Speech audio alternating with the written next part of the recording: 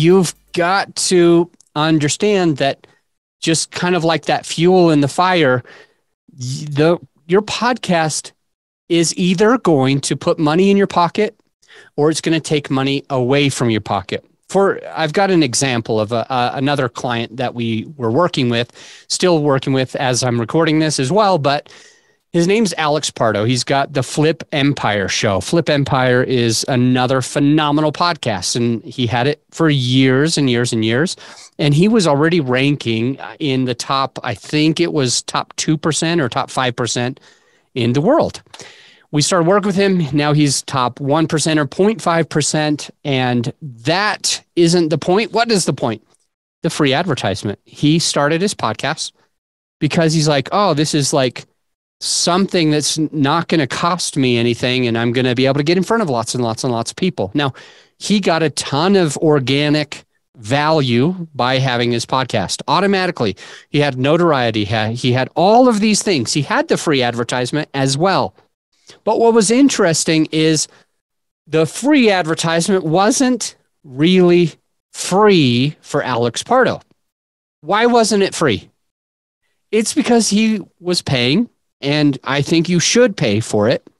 He was paying for a editing company to edit his podcast. Now, since he's moved that to us, and now he's still paying an editing company to edit his podcast and produce it and make sure that it's up and in front of everybody. So Alex is expecting it's kind of like a free advertisement, and awesome. It basically is, but here's the caveat.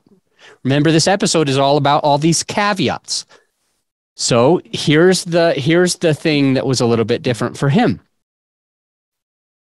He is actually spending money on the podcast because his podcast was costing him money. So he wasn't really capitalizing on the expense, on the outflow, until he reached out and he said, hey, Adam, I've never monetized my podcast before.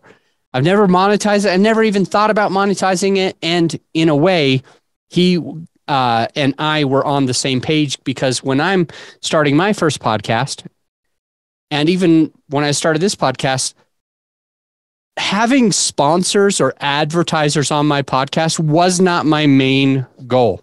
I was not expecting to have advertisers. I didn't necessarily want to. I didn't think that the expenses would be so much.